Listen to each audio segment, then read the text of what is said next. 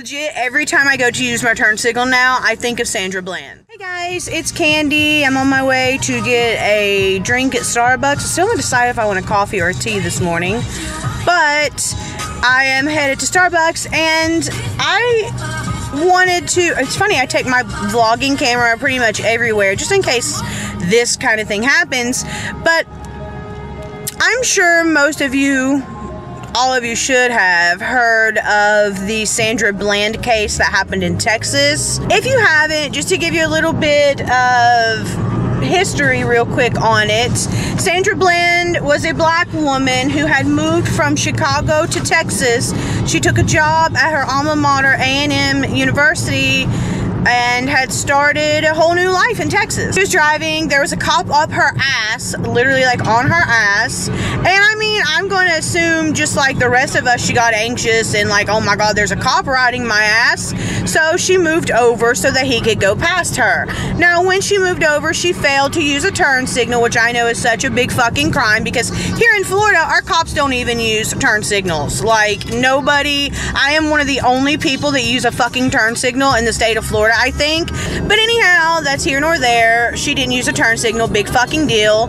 And this cop pulled her over. Now, when he pulled her over, he had an attitude from the start, and she had attitude because she was perturbed that she got pulled over because all she was simply trying to do was get the fuck out of the guy's way. So he says something to her like, looks like you're perturbed, or he didn't say that, but basically saying like, what's going on? You okay? You seem upset. And she says, yeah, officer, I'm upset. You're riding me, and I got over, and here we are. But it is what it is, so whatever. Now, he kept egging her on. He continued to be very dicky. There's a video of it all over the internet. All you have to do is look it up if you haven't seen it. And he continued to be very dickbag about it, and proceeded to remove her from her car, threatened to light her up, meaning tase her, if she didn't get out of her car. All, guys, because she didn't use a turn signal. Long story short, she went to jail. 3 days later, she was found dead in her jail cell, and they say it was suicide by hanging. So, the thing is Sandra Bland was an activist. She was a Black Lives Matter activist. She was all about equality and about, you know, love, and she was religious, which I'm not, but, you know, I guess what I'm getting at with this is, how does somebody who is religious and very happy about life and activist and about to start a new career, how in the world did that person commit suicide in jail just in a couple days? It's not like she was there for a very long time. So that doesn't really add up. Also, what doesn't add up is that they're saying now that she had a huge amount of marijuana in her system. They're saying either she was a chronic cannabis user, which, okay, if that's all she used for pain and anything other ailment she had, there's really nothing wrong with that. It's legal for medicinal and recreational in some states. I don't really get why that's such a big deal. Or they're saying that she ingested it in jail. Now, Sandra was put, not in solitary, but she was in a cell by herself. There's been an inmate who was across the cell from her that had a couple words with her, nice exchange, and said they didn't hear anything, like anything crazy or whatever. So, who knows the real story of what really happened?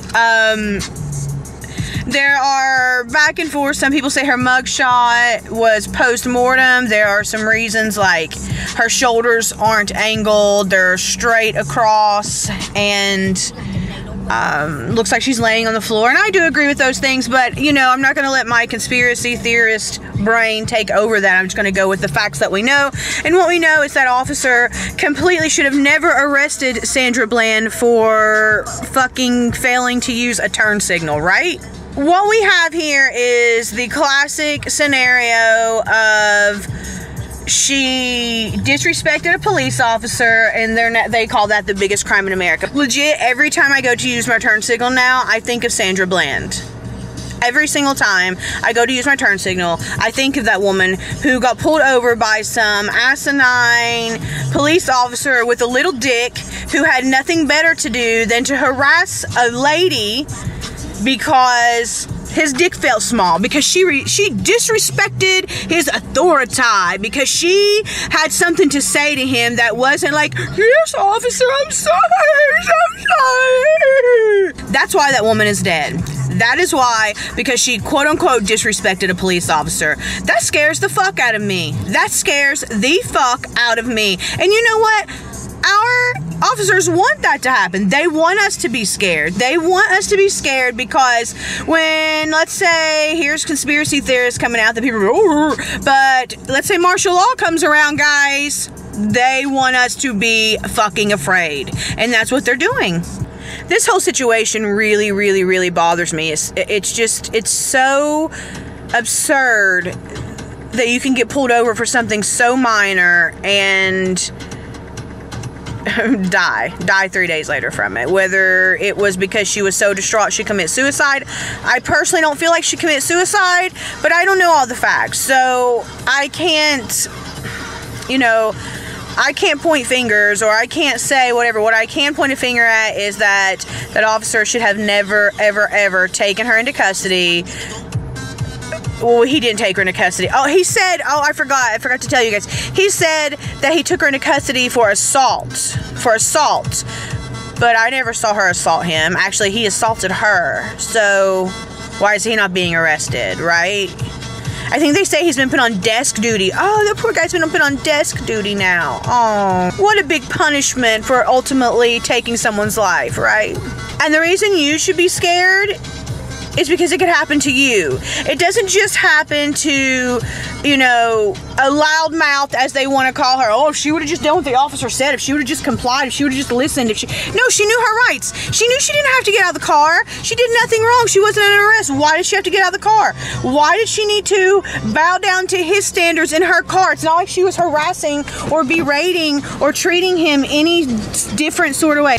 I've been all over the place about this, guys. I stand the same in my decision every time. I've said it 100 times that she should never have been arrested. Never, never, never. But I don't know what happened. None of us know. None of us know what happened. The only people that know what happened are the people that were involved.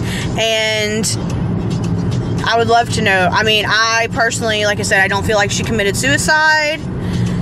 There's so many conflicting reports, guys. There's so many conflicting reports and pictures and footage, and now the fucking police department or the jail, whatever, are releasing all this footage that's so blurry and dark. You can't tell what the hell it is, and they're trying to pass it off as it being Sandra Bland walking up for her mugshot, and I just think it's all so preposterous. And what else I think is really preposterous is the fact that it's huge on social media for 2 fucking days, and then after 2 fucking days, it's like fucking crickets. Nobody, it doesn't even exist anymore. Oh, it's been a few days, so it's over, right? No, it's not fucking over. It's not over, because guess what? It's going to be you or me next, period. And what we know is that officer completely should have never arrested Sandra Bland for fucking failing to use a turn signal, right?